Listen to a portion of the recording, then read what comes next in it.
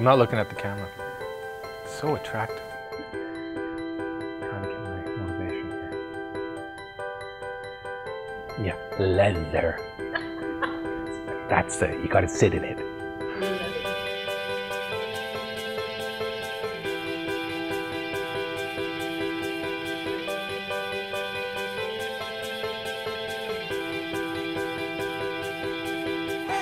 Hi everyone, it's Mark Rigley again, and we're very excited to be back in the garage getting ready for yet another fantastic CES. If I had to sum up this year's car in a single word, I think refined really captures it for us.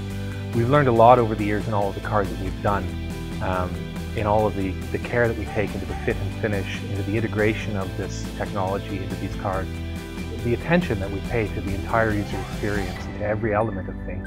How we sweat all the little details. You know, the car that we began with was already one with a great history of refinement, and I think we've brought a lot more refinement of our own to this car.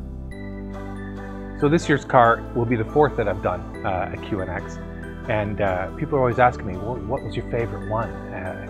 And it's always such a difficult question. You know, there's so much that goes into the creation of these things. There's so much that goes into the production of them. If I had to pick a favorite, so far it's always been the one that I'm working on right now.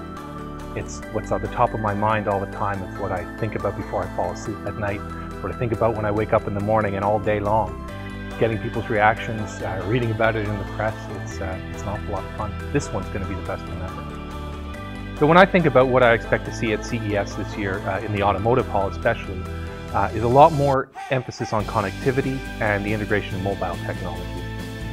And I think a lot of car companies, and us here at QNX, are always looking at ways to bring these two worlds together. The mobile world, which moves very, very quickly, and the automotive world, which by its very nature moves a little bit more slowly.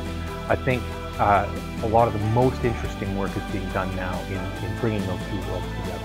And that's what I think we'll see a lot of at CES this year. Are we rolling? We always get a lot of really interesting reactions to these cars, you know, from our press. I'm going to start that one again. Not our press.